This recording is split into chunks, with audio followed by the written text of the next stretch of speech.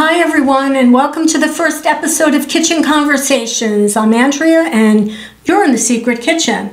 And you know, it's only fitting that my very first guest on Kitchen Conversations should be my partner in kitchen crime. Absolutely crime. So to speak, it is a crime. Chef Umberto Turelli. I'm glad to be the first one here. Yes. Here we are, finally. People in the secret kitchen. So, yeah, you know, for people who don't know, I said this in my promo, but, you know, I had done a radio show. And the thing is that I wanted to get back to the opportunity to actually speak to people and talk about food experiences.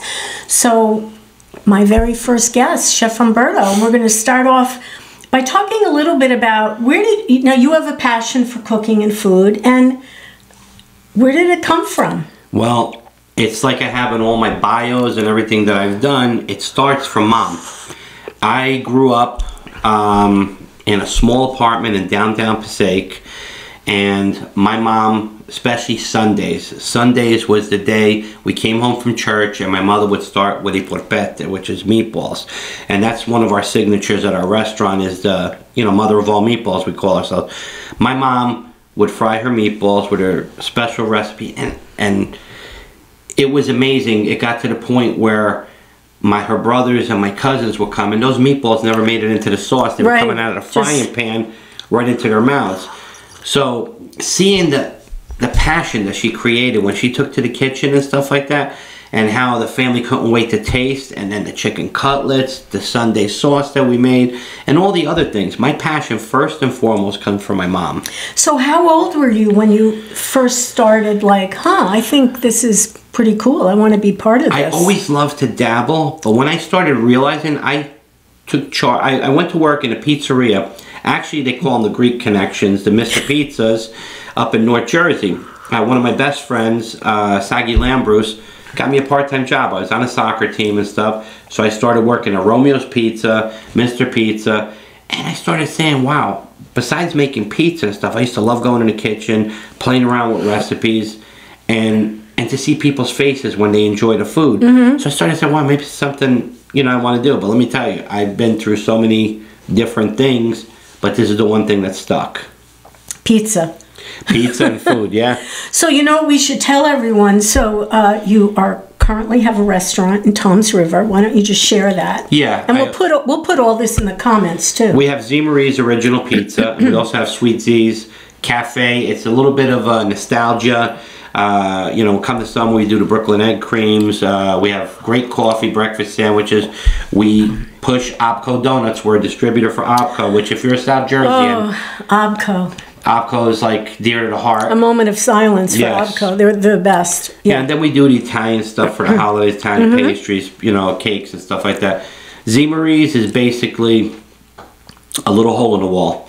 And what happened was, after COVID, we lost our dining area because we had to work out the back. So that whole back end started becoming for pizza, for delivery guys, and I made it my office.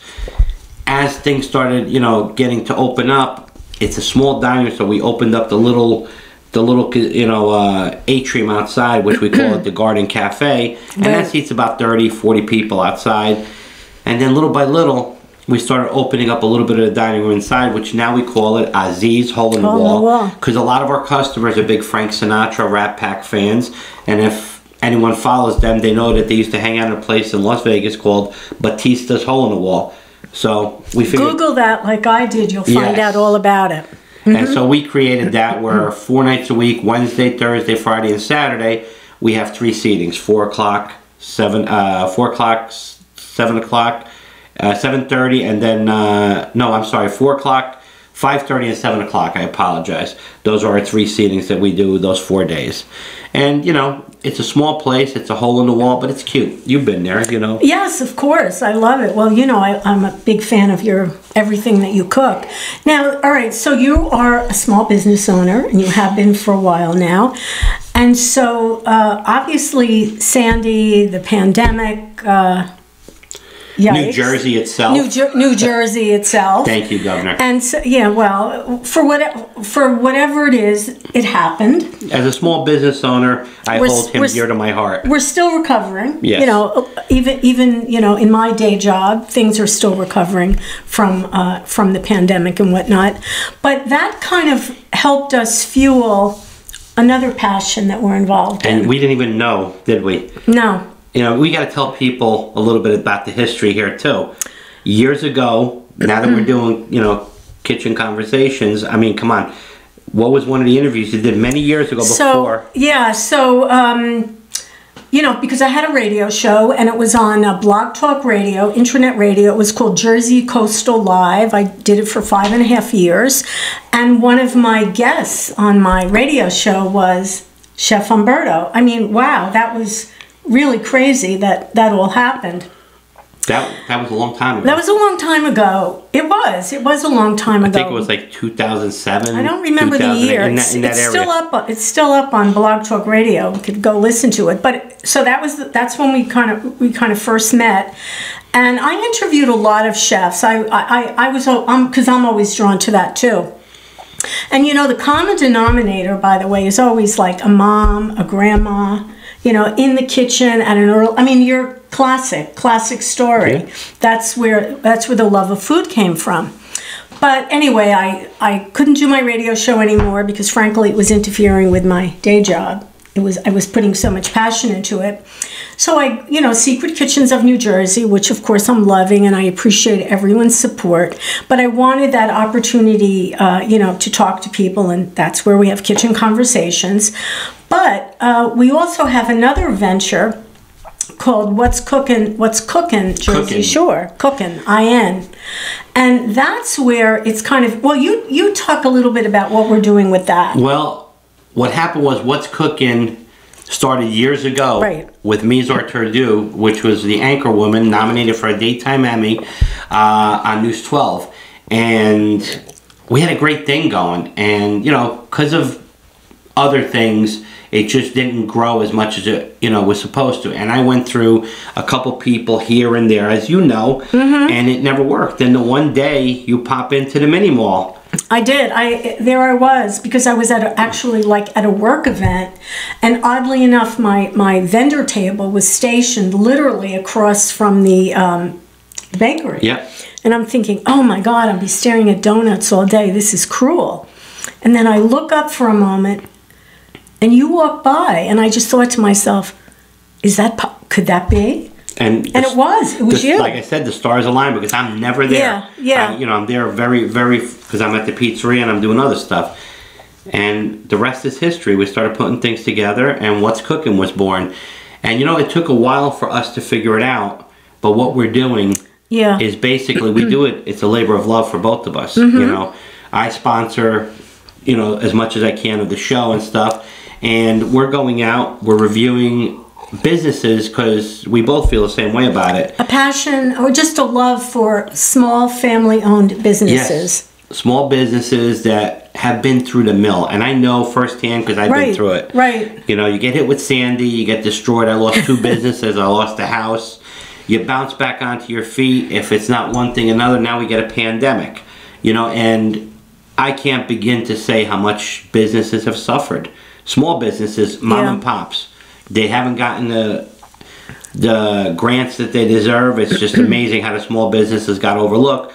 So our little bit that we're doing, we're helping, and we're showcasing some of the... Yeah, so we are really shining a light on these small family-owned businesses, and because every one of them has an amazing story, and we're doing a review because we want to draw attention to them. We want people to go to these restaurants and enjoy them. They are, they show perseverance, true grit, right? Absolutely. They survived Sandy, they survived the pandemic. And they have the passion, the fire is what keeps them going. We go to some places that it's an inspiration. Like, one place has been around, my God, over 60 years. Yes. And you hear the family story and what they've been through and how they were raised with the business. You go to another place, construction, everything's done. and they got to sit out 6 months paying rent, can't even open. Then when they finally open, you got to buy tents, you got to buy chairs because it's outdoor, social distancing. In the middle of the pandemic. And yet somehow they survived. The resolve of New Jersey. Yeah, and they have a great story, and it's that is a separate channel on YouTube called What's Cookin Jersey Shore. Please subscribe. Yes. We need your support. So do small businesses. Yeah, and that's really I think you're right. We didn't even realize at first that was really our purpose. Well, because we didn't monetary. What we always say. Listen, we're doing it because we love doing it. It's a labor of love. Put it out there, it'll come back, and that's basically what we're looking at. We're putting it out there. We're helping out as much as we can, doing our part to help out our little Jersey Shore mom and pop, hole in the walls, little eateries, little boutiques, whatever. And listen, if anyone out there that listens knows a little place, that is your favorite place, please go on the comments and let us know, and we'll do our best to get out there. Yes, definitely, because that's the mission, to go out and shine a light. And we do reviews, and if it's a different type of place, we'll even feature them, tell their story, tell people. I mean, some of the stories we've had really tug to the heart, to the heartstrings. Yeah, I was a little unprepared for that, to be misting up during, I'm holding me. So I'm behind the scenes in that one. Yeah, but you're the mastermind behind it, though. Well, that's a different role for me, and I feel like, for Secret Kitchens, and even right now, Jim, who's our cameraman and our sound engineer. What's up, Jim? Shout out to Jim. Bravo to him. So I am doing my best to channel Jim when I'm working the camera. But I love it. I love both of them equally. But I love the fact that we're going out, we're meeting people, and who survived and thrived. And I love getting the story. For me, that's what it's all about. And we got some growth coming from that. People look out for it. Yeah. We have another real secret kitchen that we're probably going to be in. Yeah. And we're going to feature a couple other chefs. And we're even looking at doing some progressive dinners where it's going to be myself, another chef that's from the restaurant, and maybe one or two other chefs, featuring a four-course dinner. That part of the proceeds are going to go to a charity that's very dear to my heart, Oceans of Love. I have March of Dimes and Oceans of Love, but Oceans of Love focuses on people in our area, little children in our area that are affected with cancer and diseases. And Linda Gillick does a great job. They have the Billboard-a-thon, and like I said, I'm very, very fond of it. Even through the pandemic, I always make it my business. If not too much money's raised, I scrape up whatever I can and I bring it myself, because it's definitely a good place to put your money. Well, you're a community-minded guy. You're a small businessman. That's why it's such a great fit for you to be the reviewer, because, well, you know firsthand what it takes to run a restaurant. And, well, I personally love listening to you describe the food. And you can tell when I really am excited about a place. Yeah. But it's exciting to be part of it, and thank you all for your support. And we are definitely growing, and it's great. It's great to feel like we're doing something in a really positive way. We're putting it back out there. I know. I really do love that. We're going to have lots of people coming in the Secret Kitchen to again to share their story, because everyone has a kitchen. Everyone has a kitchen table, maybe not with a cloth like this on it, but. By the way, this is appeals to my hippie sensibility. Yes, hippie sense. All the overgrown hippies like me. So let's go back to you a little bit more, because we're not quite done with you. Okay. You got a lot going on too. So you're also writing a book about your experiences in life. Yes. Because you didn't have enough to do. No, you know what happened? And believe it or not, I'm the first one that was approached with this. And my other two friends, which Joey Arminio and Stiletto, 0 to 60, he already put his book out. And then there's Peter Fishback, which him also. He's got Hog Candy. They already put all their stuff on. Everybody's looking at me like, when are you going to do yours? So I've got the rough part of it, and it's volume 1. And the book is called Bird of All Trades, Master of Some. And this is volume 1, the early years. I'm hoping that by the beginning of the summer it'll be out on Amazon. But it's cool. It talks about the trials and tribulations of growing up Italian, and it's got funny stories that'll, you know, touch the heart, and a lot of, you know, I put out a lot of recipes with the story. So it's not just... Wait a minute, you're Italian? Can't you tell? Can't you tell? Yeah. That's funny too, talking Italian. Now we're starting to see some of our other places. Can I tell you that it is such a crazy thing to me that we go places and you and the other owners or other people, they're all speaking Italian. Yeah. I did not expect that. And the small business world, especially here in New Jersey, some parts of Staten Island, Brooklyn, it's amazing what a small world it is. Yeah. Everyone knows someone. Yeah. You know, Yeah. and that's why we're all connected. It's like a family, so we all got to do our part, because people, the most important thing, and I implore you guys as the audience, you know, small businesses, we're nothing without the people. And you have to support the small business. You know, like they talk about big pharma and stuff like this. It's the same thing with these big chains. They don't need you. You know, they just as well toss you to the side. Small businesses, we appreciate every single person that comes in and patronizes our places. And that's why Andrea and I are out there doing what we're doing. Yeah, the other places don't need us to go and do a review. No, but that's not our thing. Our passion is to spotlight the small businesses. Yeah. And like we said, it doesn't have to be a restaurant or an eatery. It can be your favorite hot dog place, your favorite hamburger joint. If there's a little boutique that you like, a winery, a brewery, a distillery, we'll go check them out. If they're a little independent, they're a little hole in the walls, the smaller hole in the wall that it is, the better it is for us, because we found that most of the good meals are coming from them places. Absolutely true. Yeah, I love even like all the little hot dog places. Yeah. I agree with you. You know, people talk about fine dining. Well, I always say fine dining is fine. Yeah. But have always been more drawn to the more hole in the wall places. Yeah. Because I just feel that that's where it's at. It's really... what you're going to get in a small atmosphere, a small place, is that good, wholesome food that comforts the stomach and comforts the soul. You know, and that's what we try to do. Somewhat like perfect example, us. We're comfort food with an attitude sometimes, but that's what we really are. But I feel like, well, in a small place like that, you're really getting the direct input of the chef. He or she is really doing exactly what they want to do and experimenting probably. Yes. And that doesn't always happen in a... Chef Jeff. Remember what he said? Yes. He liked the people. He was always told that as he was little, Jeff, again, I'm going to bring you up. And that's Chef Jeff Johnson at Ott's Good Earth out in West Creek. He's another fantastic chef. He said he was always told as a little kid, don't play with your food, but that's what he does. He plays with his food. And now he knows it's great to play with your food. Yep.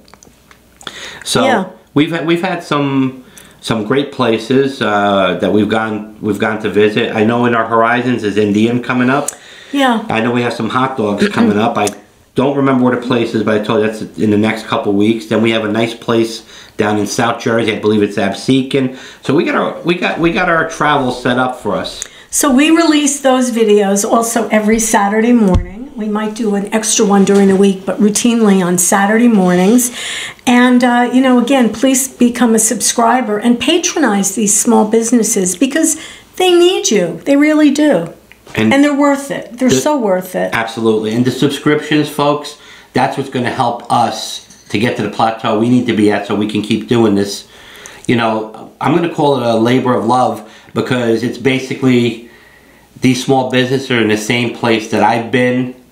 And it's, you know, in order to keep them alive, we have to help each other. It's a tough, you know, it's a tough world. I think New Jersey is a tough state. But I think it is a tough thing to have a food business. Absolutely. I really do. You know, it's people feel very strongly, yay or nay, about what comes on their plate, don't they? Absolutely. Yeah. But like to go back to what you said, it's become very hard. New Jersey, in particular, we've had eggs go up as high as, I mean, my God, it was $9 a dozen at one point. It's ridiculous. I was paying for 15 dozen before everything happened. I was paying, you know, $17 for 15 dozen eggs, and they were up as high as $82. Do you realize how high certain chicken, you know, beef, everything in general. You know, so it's hard. It's hard. Businesses try to hang on, try not to raise their prices because, you know, they feel for the customers. But, you know, support. But the key word is business. Yeah. And I get it. Everyone has to, well, we pay the price. We can't help it. Our prices are going up everywhere. Yeah. So when people get angry in a restaurant, like, look how much they're charging for this or that. But the ShopRite and Stop and Shop and all, I mean, I use the best one to my customers that turn around, like, they'll come to the counter. Oh my God, a pizza $16.60 for a plain cheese pizza. I said, first of all, we're still cheap for a 16-inch pizza. I said, but do you go to the gas station and give the attendant an attitude? Yeah. I mean, come on, let's face it. They're talking this year. Gas prices may go up in the summer close to $5 a gallon.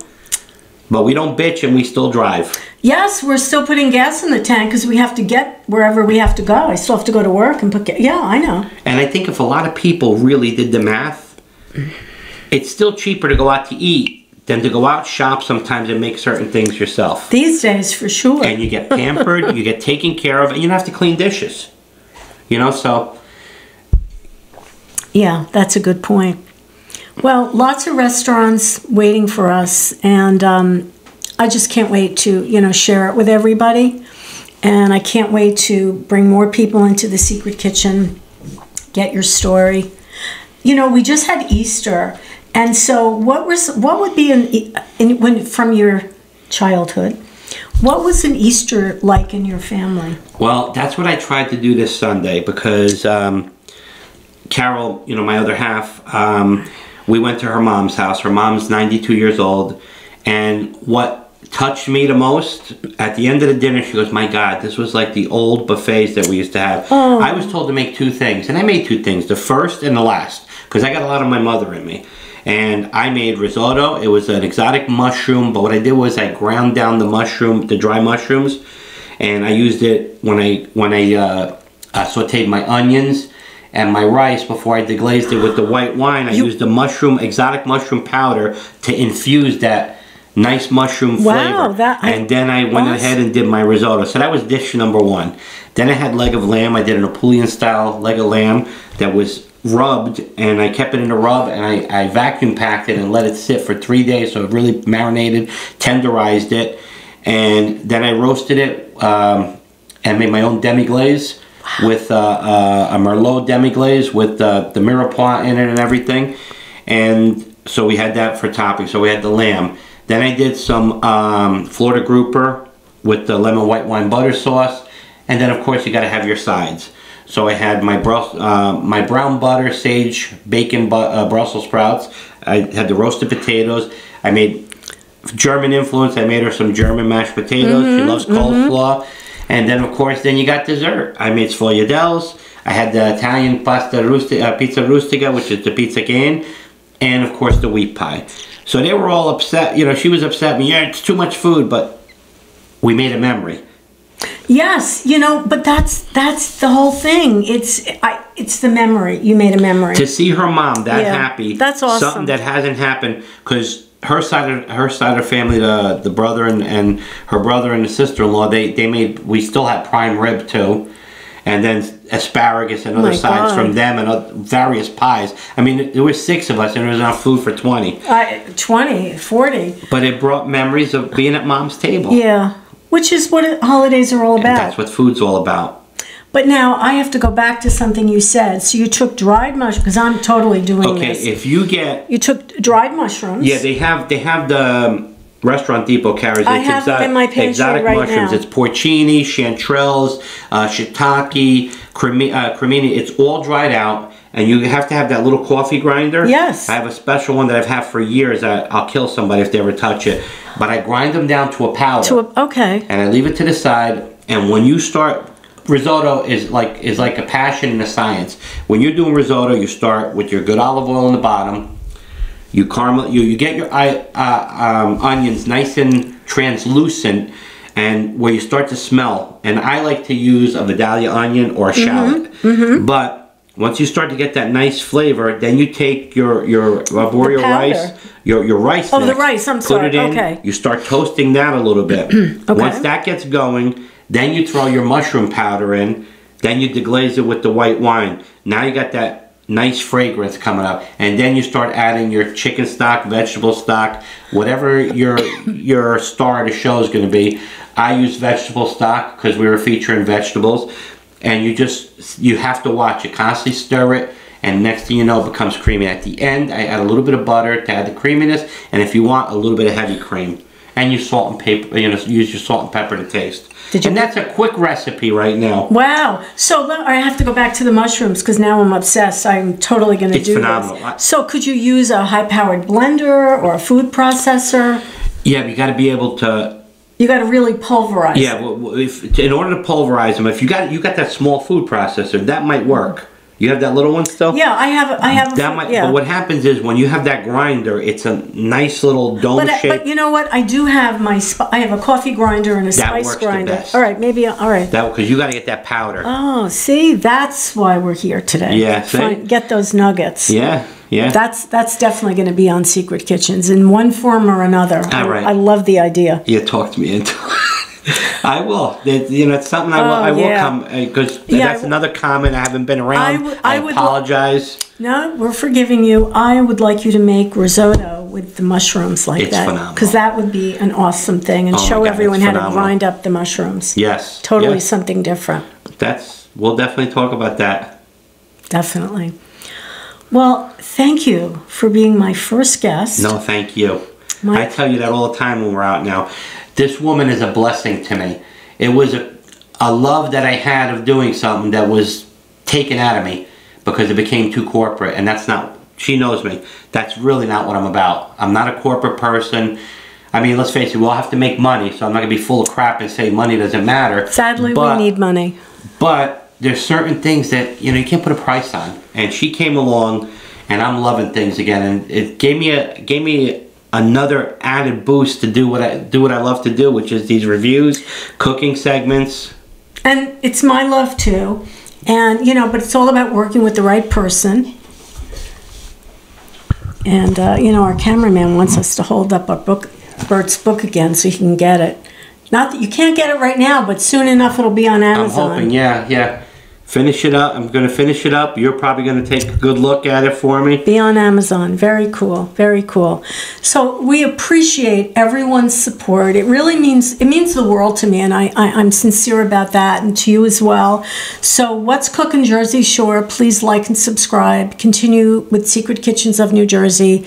You're helping us help those small businesses in New Jersey, and that's where we want to be. And our special word, right? Beshert. Beshert. You came into my life again. It was something that was meant to be. And you know what? And it's showing. It's like I always say, you put it out there, it comes back. I can't thank you enough, really. If you don't know what Beshert means, Google it. Yes. I'm not even going to tell you. All right, everybody. Episode 1, Kitchen Conversations, done deal. Thanks for watching. We'll see you next time. It's a playlist on Secret Kitchens of New Jersey. Please like and subscribe. Bye, everyone. Bye, Bert. Bye-bye. Thank you.